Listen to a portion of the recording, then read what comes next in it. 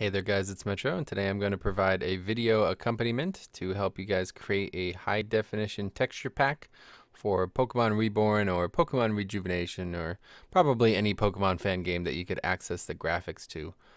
So as you see, Kingcoin, a guy on the Reborn forums, talented creator of things like this obviously, has created a texture program to smooth all the old lower quality textures. He's added some instructions here, but after doing this, I found like it was a little bit beyond my expertise. So I'm going to show you guys exactly how to do this. So yeah, once again, the page here is going to be in the description. You could check that out. But either way, you go down to open the command. So hopefully you guys know how to do that. But yeah, if you have the search bar, or whatever Windows you're using, etc., you just got to run the command prompt, and then we're going to follow his instructions. All right, so download the, obviously you got to download the texture smoothing program too. It's right there. Then once you have it on your computer, I would recommend putting it on the desktop like I have here. Actually, it's right here. Yep, so we have the King's texture smoother, right? And that program is going to allow us to make the game's graphics look more like this. And if you guys have played the the VBA and stuff like that, you've seen this texture option here where it just kind of smooths the rough edges, and it looks really cool. I think it does look good, so I'm going to play Rejuve like that now. But either way, so what you do is you open the command, okay, and then we follow his instructions. Open command prompt, that's number one. Navigate the directory containing the program. So we're going to do the desktop, so you just type in CD, which means change directory, and then desktop. All right, you can also do this to whatever directory you want, or you can also just put the program in the user's directory, so you don't even have to do this step. After that, we need to engage the program, so we're going to type Java space. All right, there's a space. Doesn't look like there is at first, but there is. JAR space again, and then King's texture smoother dot jar, and it is not case sensitive, so you don't have to worry about that. Then you press the enter button. As you see, the program has been engaged, and now we need to enter the path to the folder containing the files we would like to convert.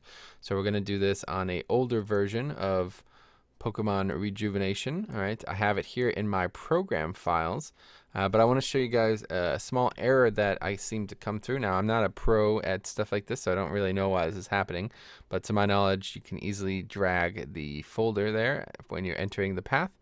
And as you see there, it puts it in quotation marks, and if you try to enter that, it returns this error. So maybe one of you brilliant guys out there could tell me why that's happening.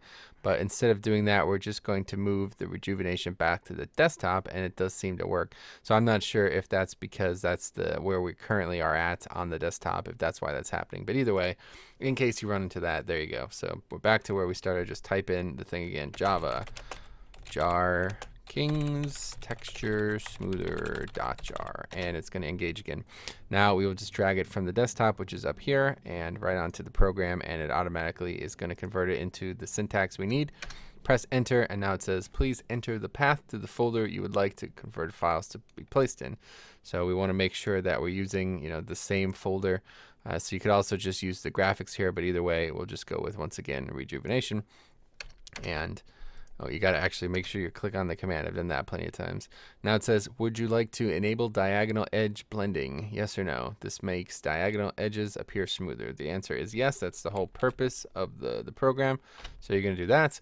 And then, would you like to enable before and after mode? Results will show image before and after. I did this, and I don't really see a point to it, so I'm just going to go ahead and say no.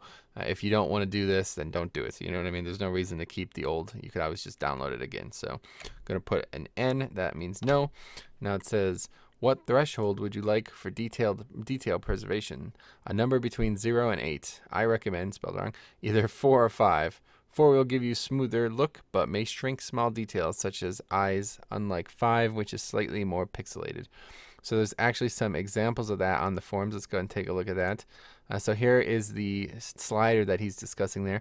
As you see on the far right, 8, that's like kind of like the same as it is in the game typically, and 0 is really, really smooth. But as you see, you lose some eye quality there because it's smoothing the dots on the eye.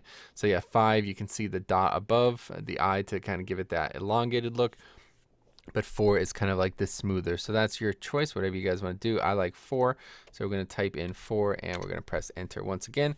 And guess what? It's going to start doing it. It's going to take a very long time, guys. It's going to try to, if you do it like that, it's going to try to obviously convert files that aren't even, they're not even files that can be converted. What you should probably do is just insert the graphics folder if you want it to go a lot quicker. But what I did was I made it so literally every file in here, including audio and data and all that, are going to try to get restructured, but that's not going to work. So yeah, you can just choose the graphics folder to make it a little bit quicker. But either way, eventually it's going to finish and it's going to look like I showed you before. Just one more time, we'll go through it again, kind of look at some random ones here. Let's see, that's a cool looking one there, man. I do like the shinies, but ooh, shadow. And anyway, that's it. It should work for any game that you have access to this folder on, or perhaps you can get access to it in some other way. That's for you to find out. But either way, thanks for watching. If you guys have any questions about this process, let me know. I'm really thankful once again to here's the thread here, Kingcoin. Okay, that's his username on the Reborn forums. He's an awesome guy. Obviously, he's hooked us up with this program, so make sure if anybody has any thanks, it's to him and not to me. All right, but yeah, see you guys in the next video.